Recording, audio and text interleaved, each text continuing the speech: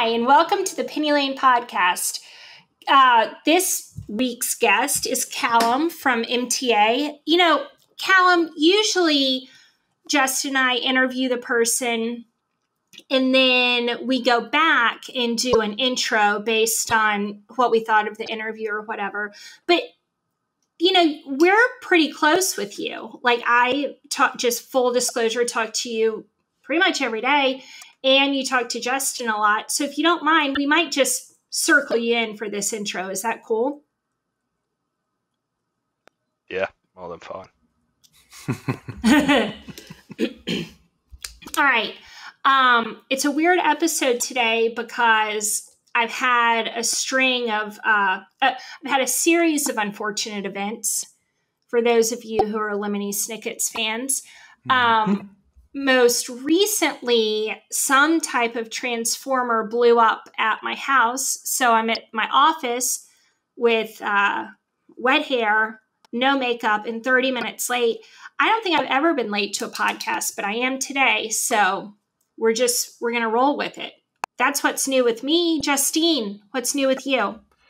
You know, at face value, you appear very calm, centered, collected. I don't get the feeling that things are just really not going your way. Yeah, no, I'm losing my shit underneath. But you gotta bury that, you know? Callum's here. We do need to ask Callum how things are going on that side of the pond. I've been waiting to say that. Oh, Callum, one of the questions is someone wants you to do your best American accent, and it might be time. Maybe that's your warm-up. Hey, y'all, how you doing? Pretty good. Oh, that'll bring a chuckle. Justin, there's a story that Kate knows really well. When we were in Switzerland skiing with the family, that very famous story of those English guys that I was kind of hitting on. I had quite a few beers and then decided I was only talking in an English accent the whole night. And they were like, yeah, it's pretty good. Sure, they're like, please stop.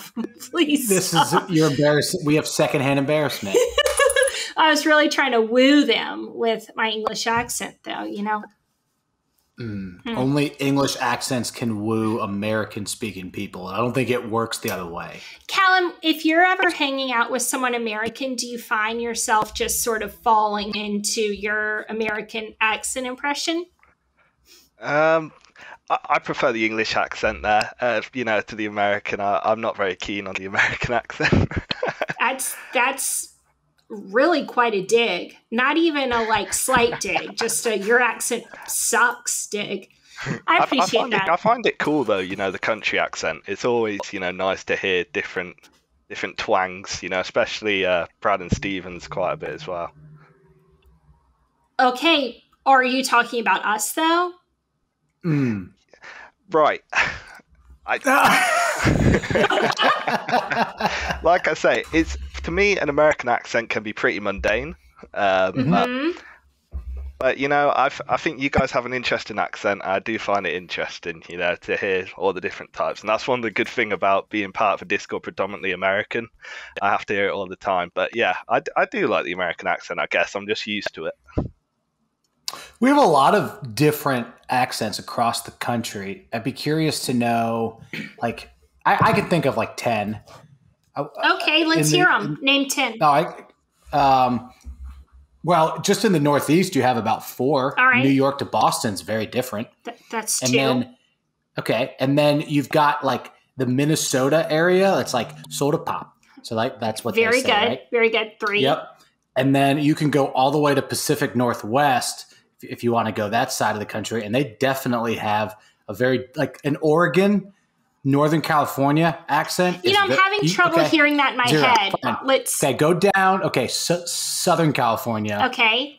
With the Beverly Hills Valley Girl accent. That's a thing. Tell me that one, just so I have it clear in my head.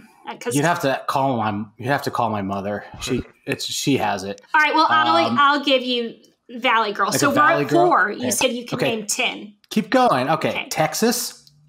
Okay. Done. Great. 5. Texas draw is very different than a Louisiana, Alabama draw. Oh, that's Very good. different. Very good. That's very different. And well, within Texas, there's several because Matthew McConaughey, I think, is the most iconic Texas, but apparently there's other Texas accents. Who knew? Yeah. And then I've skipped over part of the country. We'll come back to it if I need it. Okay. But I do think that there's a mid-Atlantic kind of accent, like the Baltimore area that has got a lot of what's that football announcer who used to do Joe Flacco?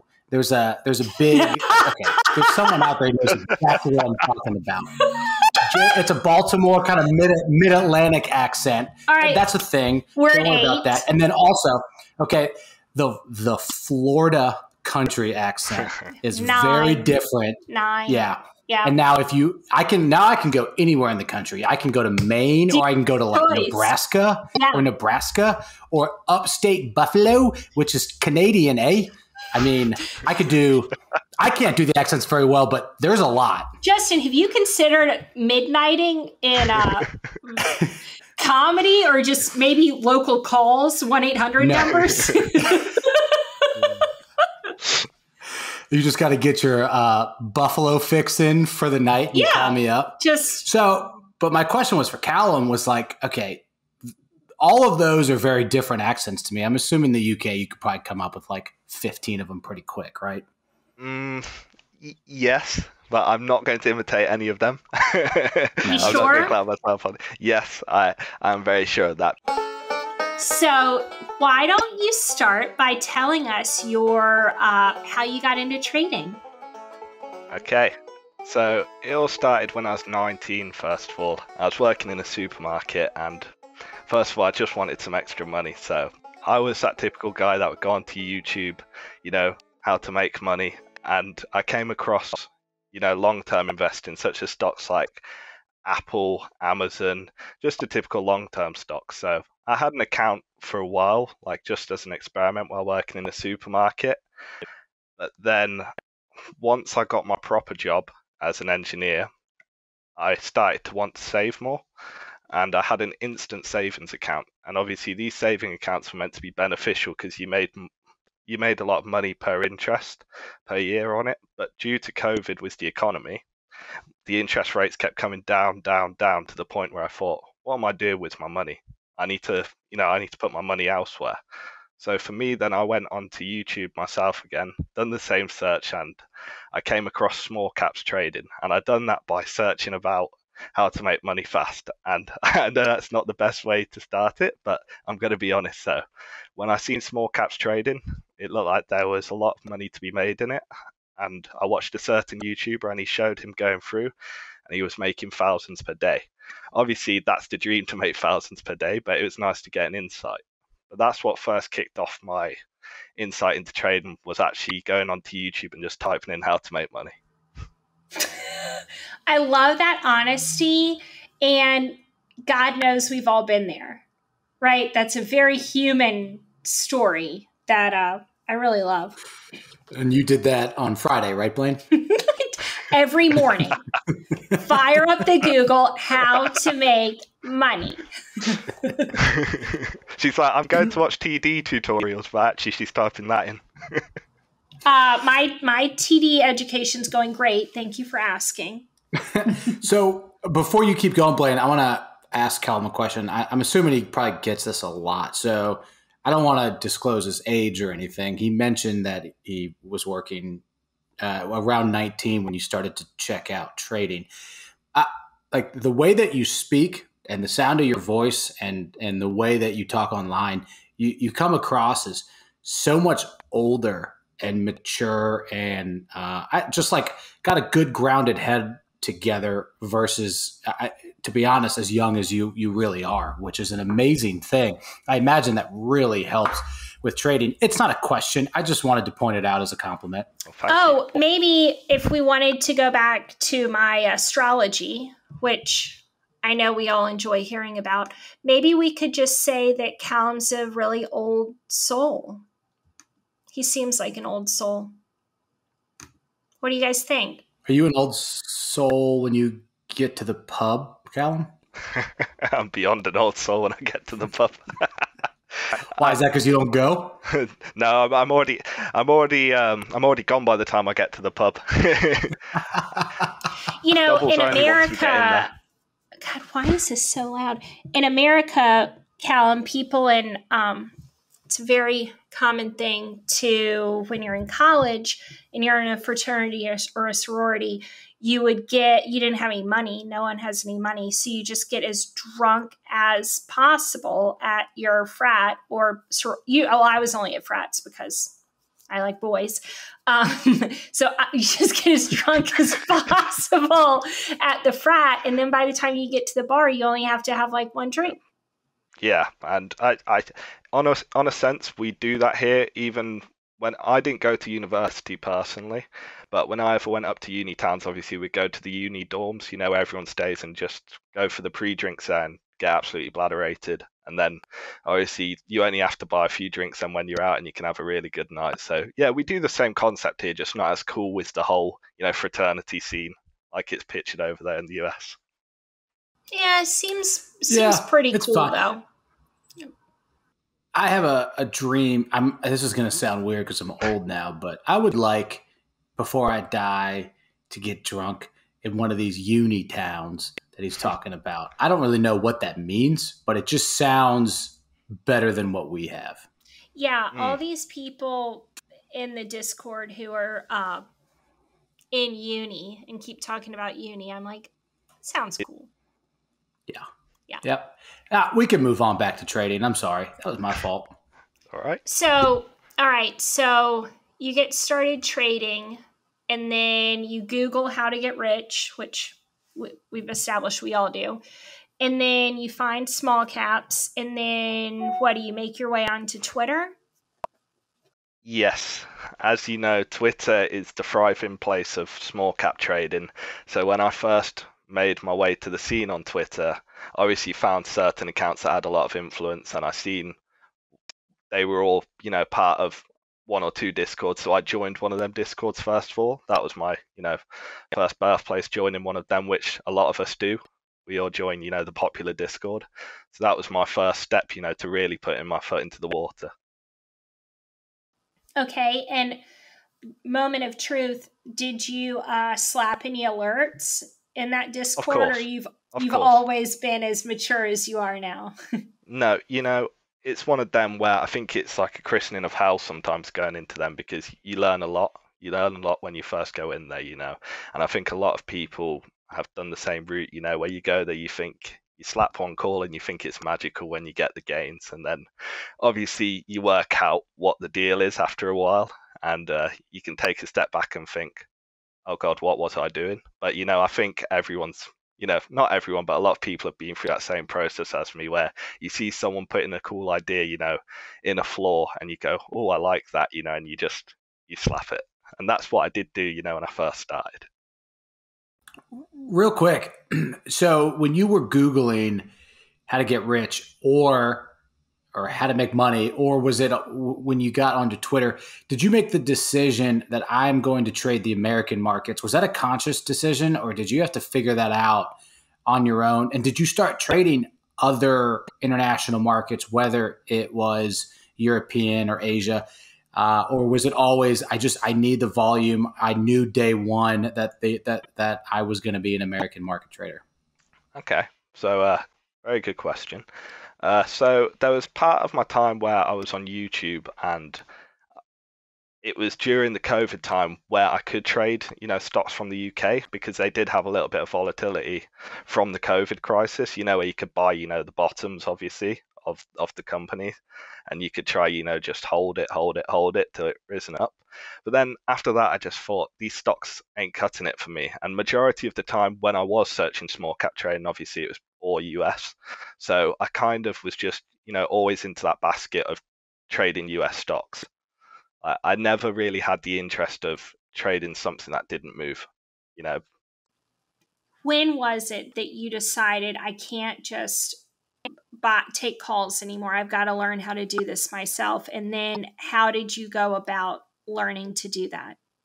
It got to a point where you do something so many times, you go, I'm not going to make that mistake again. And it was after there was a honeymoon period. I think we all know, during that Christmas time, last year, up in December it was, and then obviously January this year, it was quite a lucrative market just to be able to slap a call, and then obviously you get taught a lesson when the market turns, and then I realized, I need to hone in and actually create a strategy, because these guys have obviously got a strategy, but I don't, and that needs to change because I realized, these guys must have a plan. I don't. I'm just mindlessly buying a call. So I think the market taught me a lesson in that. Once the market, calmed down, in a sense, Blaine, when I think SNDL was like the last, squeeze move, and then it really, started petering off from there. So I then realized that I needed to step up my game and, look to actually nail down trading and learn it fully. When you first started trading, how did you manage the time difference? And then did that take you a long time to figure out when you can put in the study time versus the actual trading hours? Because you are 5 to 6 hours ahead of the U.S. market, right? Or was that something right away that you just said, this is all the time that I have to throw at this. I'm going to make these windows every day. And that's how it's been ever since. Right. So the perks of having a network engineering job like I do, I work remotely from my house, and I work where I go out to site, from my home. So I'm not required to be in an office. So if I'm working 8 a.m. till 4 p.m., which is my normal contract shift, the time zone over here, the market starts at 2:30 p.m. and ends at 9 p.m. So I don't really miss too much of the market. And normally, most of the time, I try to get all my jobs done in hand, in the morning so I can get home in time for open. So for me, the time zone factor wasn't too bad because it's just one of them you've just got to put up and accept it. So I don't want to out you here, Callum, but are you a mobile trader like Blaine? No. Oh, okay. Not only no, but said with disdain for those of us who might be mobile traders. I do have the Webull app. I do have my trading apps on my phone, but predominantly that will just be to monitor the market. I don't like taking heavy positions while I'm out because that for me is a risk. I'd rather be at my desk. Noted, right, Blaine? Got it.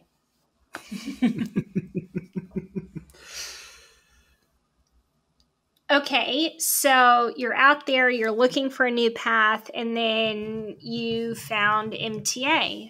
Yep, is that the next step on your journey? Yes, yeah, exactly, sir. So I never actually spotted Brad in the Discord I was in originally. I can't remember how I spotted Brad, but Blaine, you know how it is on Twitter.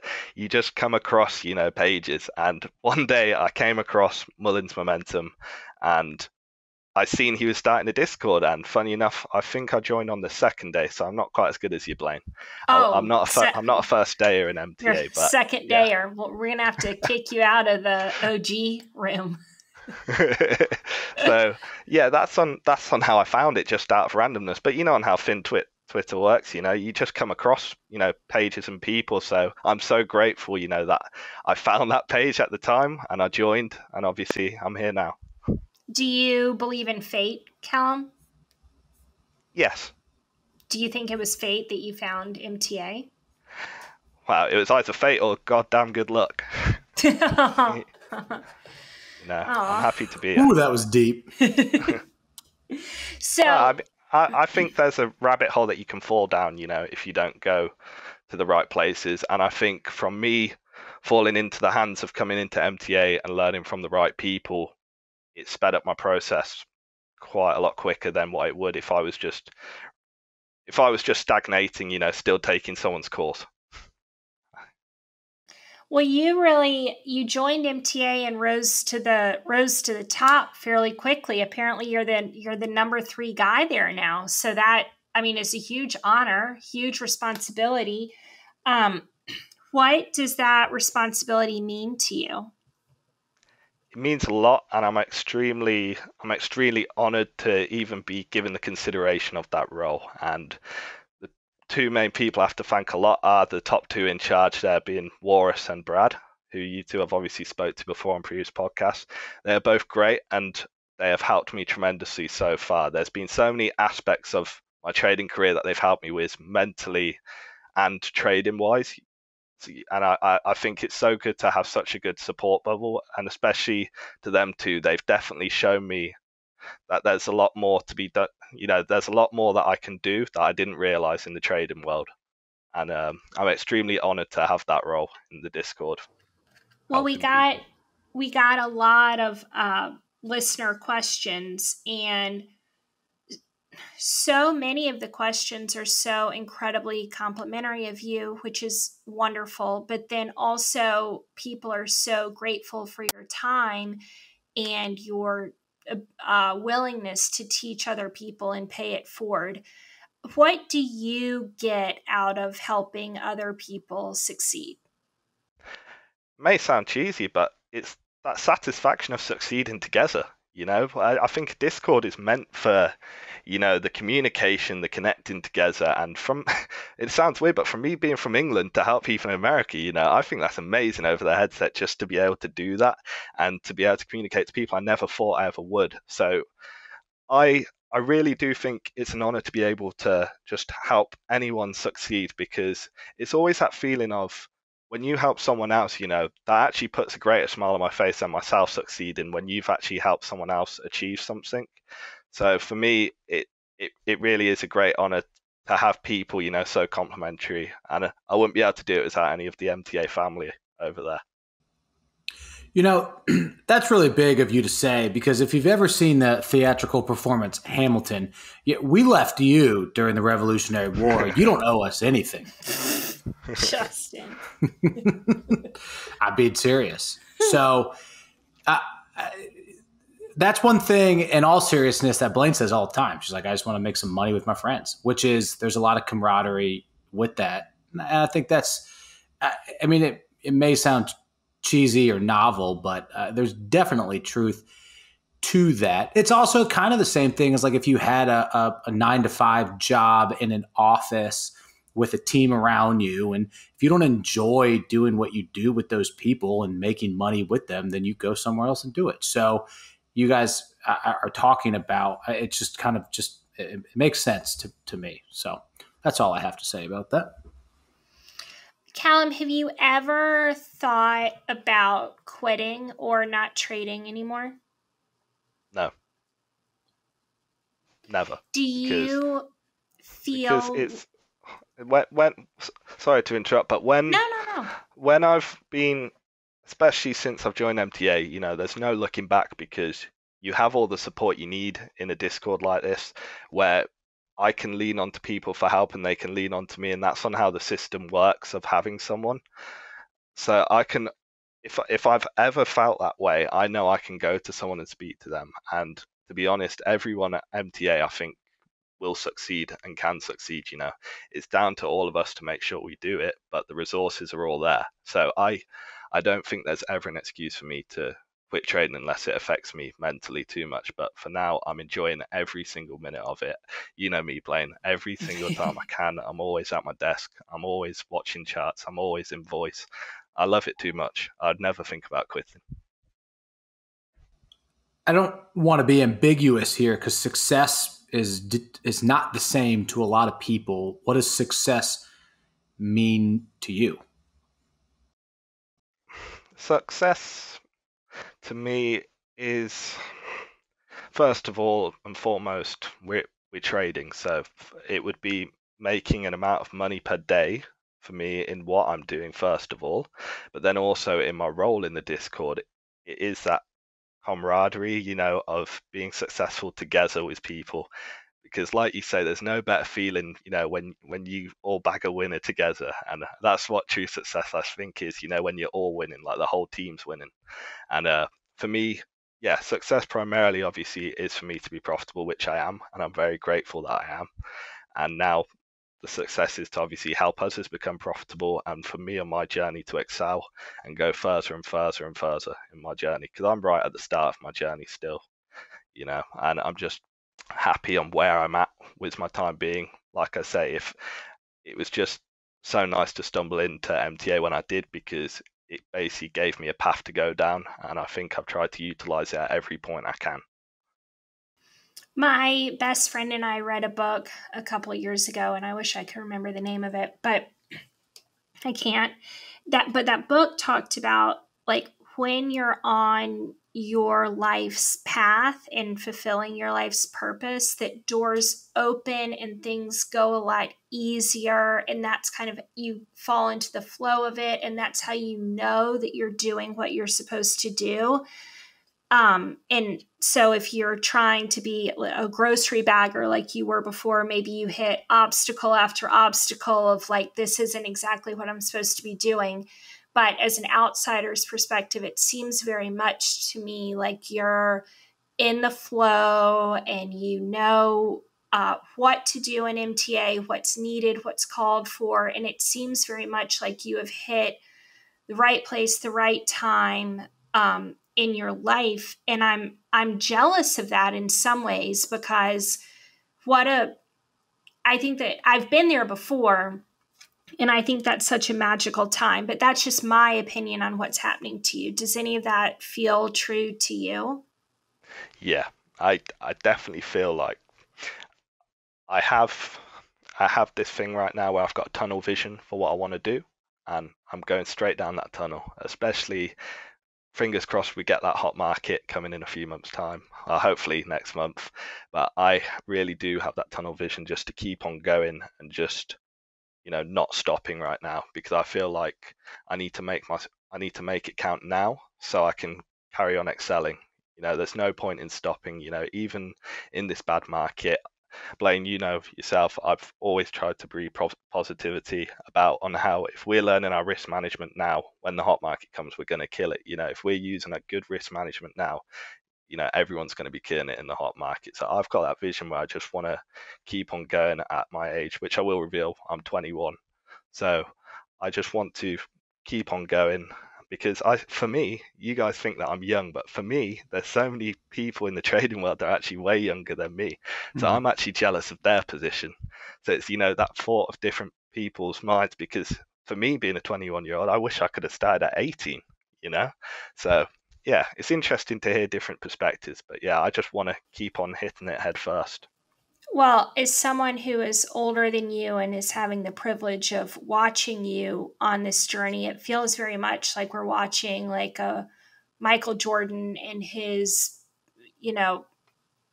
UNC days before he gets to the NBA, before he's the greatest of all time. Like, I really can't wait to watch you flourish. That was also a lot of basketball terminology that I was a little shaky on. How'd I do? Well, you did good. I don't mean to be shallow, but I was going to ask Callum if that resonates at all. Yeah, I mean, everyone knows Michael Jordan to some extent, right? Yeah, no, that totally is a very, very, very big compliment that obviously I appreciate very much. And obviously I hope one day that I can get to the point, where I am earning enough to obviously step down as an engineer and carry on trading full time. And like I say, I want to excel from post to post to post, but my life goal is, to be comfortable, and to get out of that 9 to 5. You talked about the market right now and hopefully a hot market upcoming. Can we talk some technical things, Blaine, Callum? Sure, what do you think? Sure. So, one, you talked about risk management now, and you mentioned to me about resizing your trades in certain markets. Can you talk about the thought process behind that's one thing? There's a lot of different types of risk management, right? It's like scaling in, scaling out, setting stop losses, knowing your exit points, but then there's a different risk management, which is not only the size of your trades, but I think something that you've done recently. Do you want to talk about that? Yeah, so like I was speaking to you about before, and Blaine knows this as well, during the bad market, I see no reason to have a full account value. So what I done with my account is I took, I think, half of my trading account out, put it back into the bank, and said, I'm going to be patient because I know there'll be an opportunity where if I need the money, I can put it back in. But if I started with £10 before and made it to 100, I can do it again. And it's the time where we are in this market where not everything's going to go our way. I have no problem. I don't need to rush. I can just put an account with £2,000 in and I can just trade with that. I have no problem with doing that. As long as I'm hitting my percentage gain that I want, I have no problem because I don't pay attention to the money. Because something Warris taught me very big, was about base hits. If you're base hitting, you are going to succeed. It's not about the home runs. Okay. So if I'm trading with £2,000 or 20 grand, I'm focusing on that percentage. And that's what I've done. So I've downsized very heavy to where I'm trading with £1,000, £2,000 account balances. And I'm just going from there, just literally doing the same thing every day. It doesn't affect how I trade, doesn't affect what I do, but it reduces my risk quite a bit by not having my full account there. And when that market does come back, I can either put the money back in, or hopefully by that time I would have compounded the same amount. I think that's amazing. Blaine, have you done that at all? At least, I mean, whether it's right now in a bit of a cooler market or in the past? Justin, I'm fiscally irresponsible. I haven't done anything like that, obviously. I will say I do have a benefit of living in the UK where I don't have PDT. So I don't need to. That's a fun fact. So I don't need to have 25 grand in my account. So I can literally put a tenner in and trade the US market, which is very weird that I can trade the market easier than you guys in your own country. But, yeah. Yeah. There's probably a whole conversation we could have about that. Well, stacked deck. Justin, we got a lot of questions for Callum. And I didn't put them in any type of order, but I'd love if we could start going through some of those. Well, we're talking about some technical things, and I've got a couple right here. If we could just keep going with technical, because Callum was just talking about, and you had originally asked about slapping the ask. So for beginners, do you recommend scaling in by using market orders or slapping the ask? I recommend using limit orders. Yeah. Yeah, I recommend using limit orders, and that comes down to a thesis of, I won't lie, I do slap the ask on breaks, but that's myself because I'm a bit further in my journey. But if I was speaking to anyone that's just starting, I would say trade within your pattern or your shape. That's on how I'd always do it. So if I've got an ascending triangle, I would add on my bottom trend line with a limit buy, because you know what your value is going to be and you can wait there. And I would also use a stop limit there. I would never market buy as a beginner, because I would always say to trade within your parameters and take things slow. There's no rush. So when you're first beginning, you want to get that basic understanding of trading the pattern rather than slapping a break. because break slaps are good, but they're way better in a hot market, first of all, and you need a bit of experience.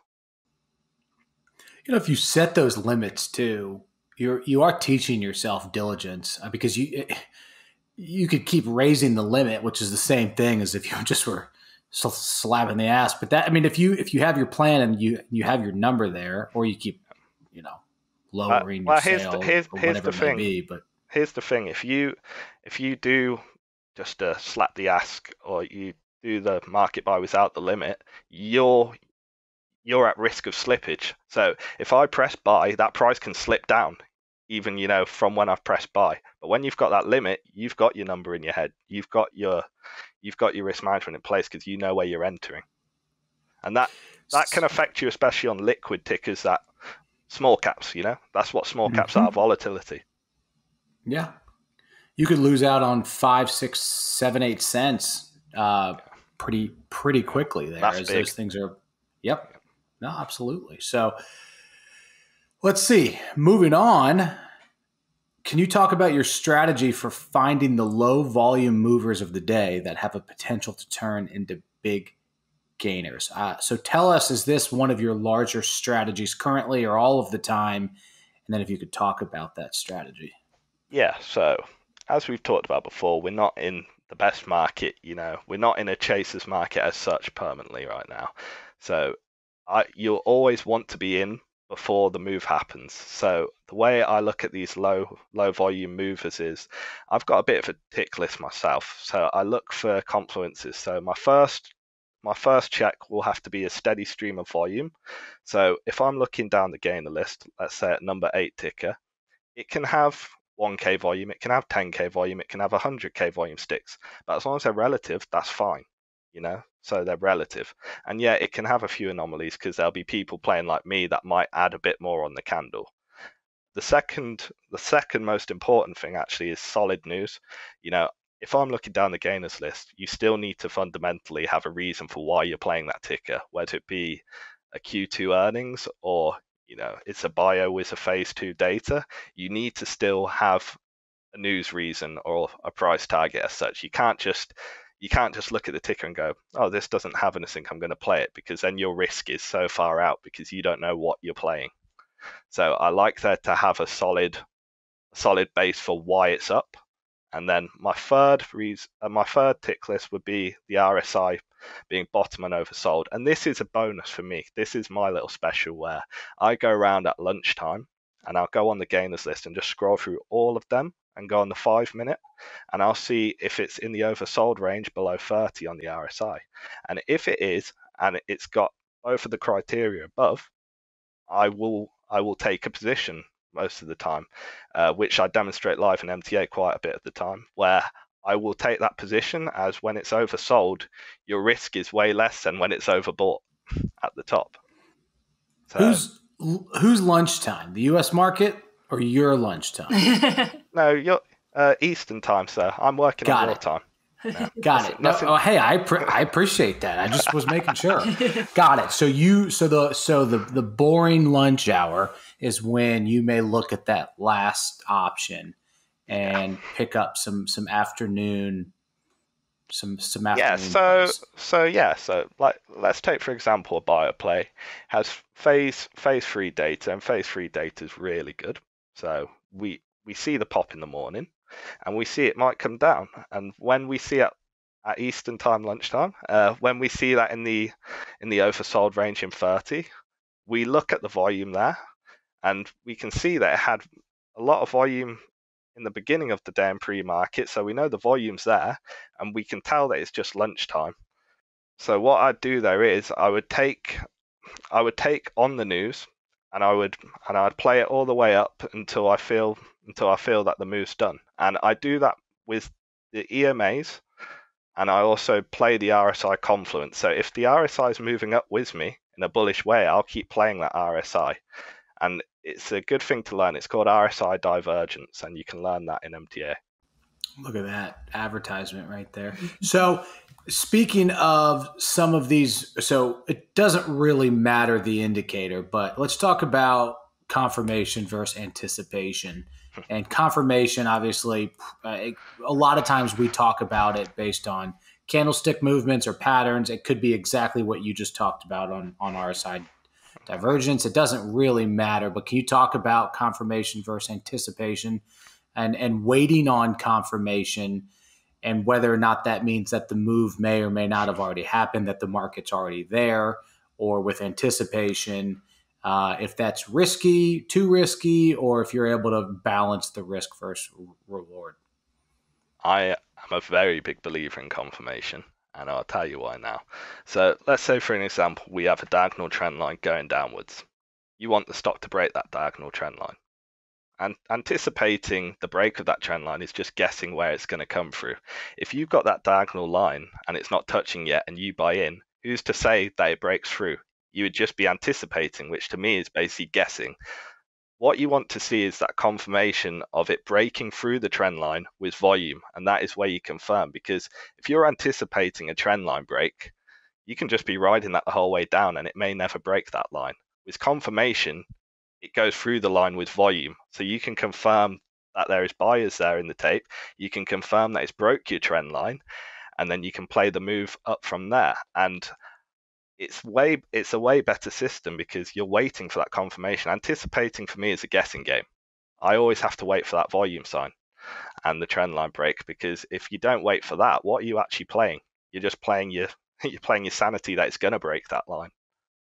You'd rather wait for that break, because we've had that quite a few times during this market, Justin, where you think it's going to break it, and it just keeps coming down and down and down, and then eventually, you're bummed out the move because you tried to anticipate it. You'd rather wait and maybe lose out a couple cent and wait for the positive break. And then if it is a strong enough positive break with confirmation, you'll make your money. Mm-hmm. So what are you learning right now? And are you learning something in anticipation of a new strategy or what you think the market may be coming? I know you're learning something new every day. Don't tell me you're just a student of the market. What are you specifically working on and learning right now? Right now, I am still honing in on that strategy of finding the lower gainers, because I was one that was moved by noise before. And going back to the lower gainer tactic, people think it's fashionable just to play the first three gainers because it's the most talked about. It's lies. You can play any of the gainers, when you go down. And that's one thing that a lot of people struggle with, including myself. Well, I did anyway, was the noise. And that was one key thing in my trading, blocking out the noise. Because if I'm seeing news, if I'm seeing volume, if I'm seeing that my levels attain that I want, let's say the oversold and it's in 30, I'm going to take that trade. And the benefit is with that strategy that I'm still trying to master myself is that you don't have to listen to the noise. You just play the volume that's there and you play the chart. So, even if you do take an L on the trade, you know what you've done wrong and there's no outside factors there. When you're learning this, whether or not you took a position, how are you charting this stuff out? Are you journaling by hand, using a platform for that? I know we ask this question a lot, but you are obviously putting in the work to do that.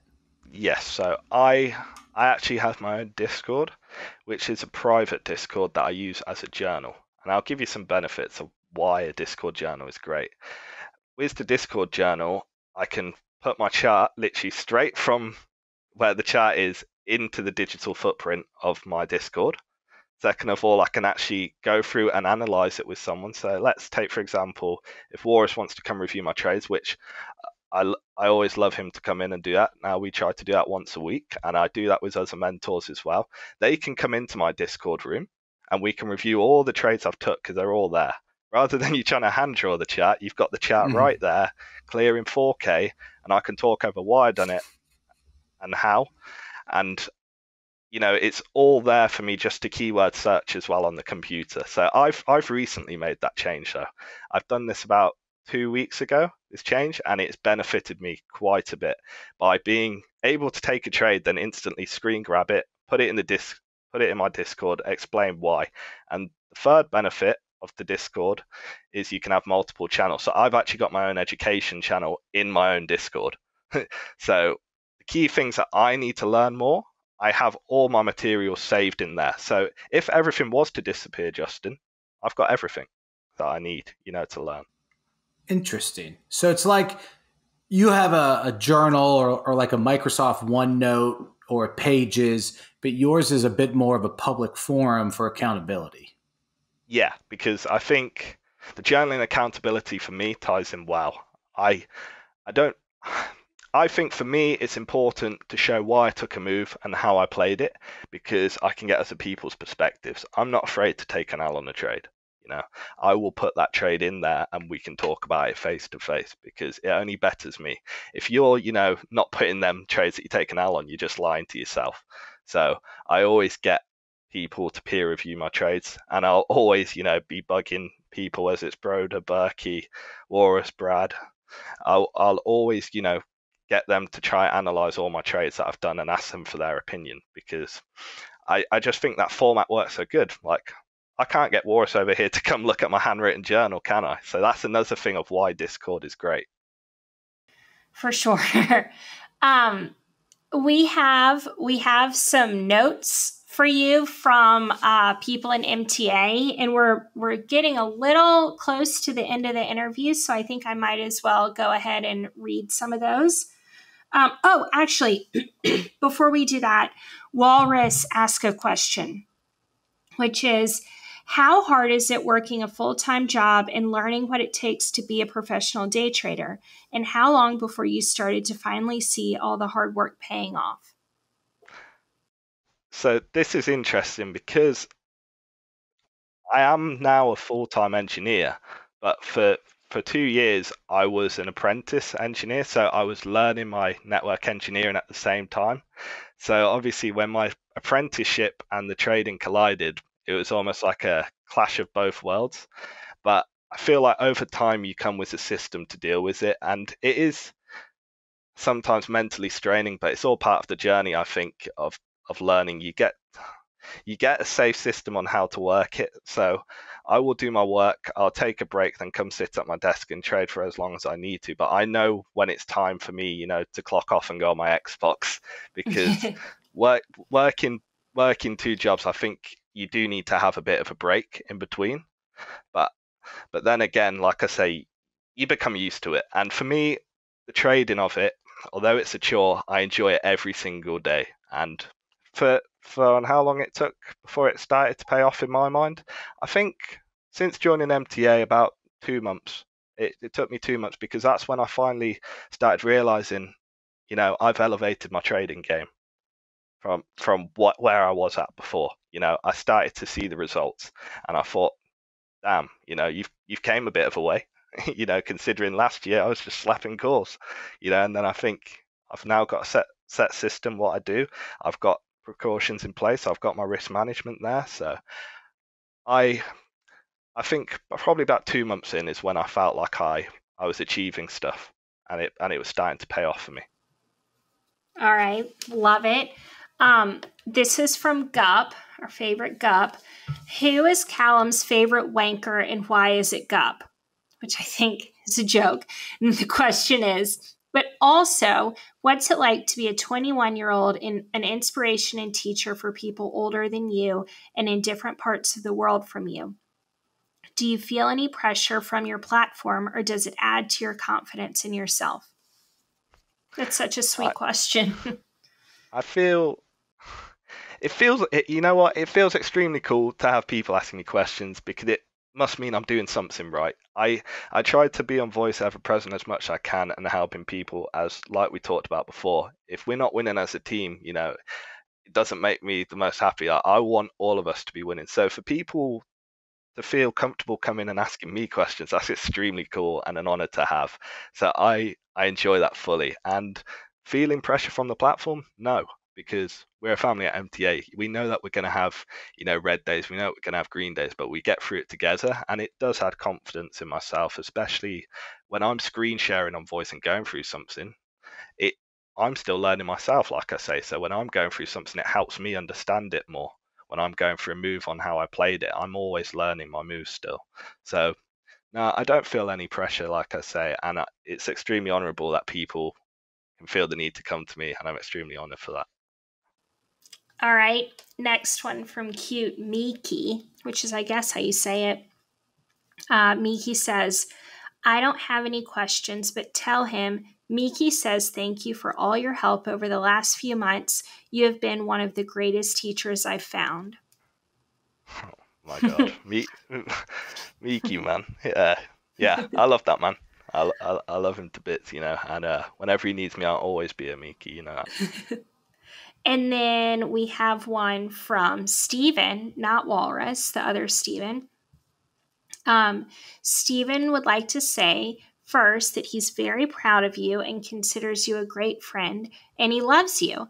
His question is, how does it feel to be a 21-year-old Englishman that holds down an engineering job that you are very successful at, hold a crucial moderator position in the MTA family, and be a rock star trader? Which I do think we've covered, but I really appreciate him asking that. Cute Steven. Yeah. Is there anything you want to add? I want to add straight back to him that I am bloody well super proud of Stephen. He's done so well in the time he's been here playing. I think you've seen that yourself. He's literally came and absorbed everything. When you want something, you go get it, and he'll come to my DMs and he'll be asking me, how do you do this? And I love that attitude.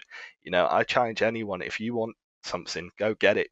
We're advertised as the team members in there for you to come to us, and ask if you've got any questions. So Stephen, I'm super proud of you, mate, and I love you. All right, and then this one from Booch. What is your ideal order from Mackey's? Hold on, what's Mackey's? McDonald's. Oh shit! That's not fair. Can we bleep that out? I didn't realize that. Yeah, it would. It's pretty boring, but yeah, it would have to be 5 chicken selects, large fries, and cheese bites. And obviously, the chicken selects are basically what you guys call chicken tenders over there. What's a cheese bite? Oh, it's like you get these well, they do different seasonal cheese bites. So sometimes they'll do red Leicester cheese melts, like these little, obviously cheese balls, or they'll do like nacho cheese bites. They've done some Dorito cheese bites before McDonald's. It's really good. So they do it promotionally throughout the year. Rotate different ones. But no Royale with cheese. Good Lord. That perfect follow-up is Impressive Emu's question. How's your cholesterol considering all the fast food you eat? If I could swear, I would, but yeah, it's not good. No, you could swear, but what's the deal with fast food? You just eat it every day? Nah, right, okay. I'm going to combat myself here. So my job as a network engineer, I'm not in an office. So, obviously, my office would be the service stations. And when you're at a service station, you've got all of the fast food available to you, that you could ever want. So if I'm there, am I going to get a cold sandwich or am I going to get hot food? It's a no-brainer for me, hot food, Callum also really likes Red Bull, which is, no. I don't care for that. Don't say that. I'm going to get slandered. I just can't believe how much you drink it. But I mean, also I'm almost 40, so different places in life.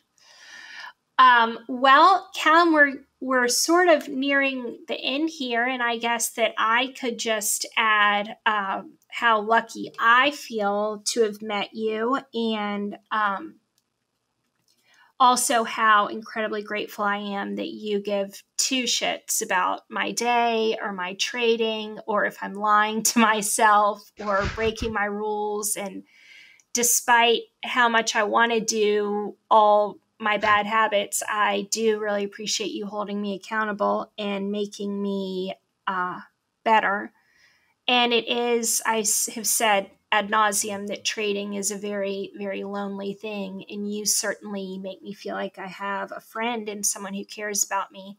And I know that I'm not the only person you do that for, but I'm certainly incredibly grateful and I can't wait to stand by and watch your career. I know it'll be incredible, and I'm just so proud of you. Thank you. That does mean a lot, and I've always got your Blaine. I've always got your back, and just like everyone else, I've always got anyone that wants to come to me, especially you, Blaine. I've got a lot of time for you, and Justin, if you ever came on Discord. Hey, okay, I'm gonna ignore that. When you open up your own hedge fund and become a hedgie, can we work for you?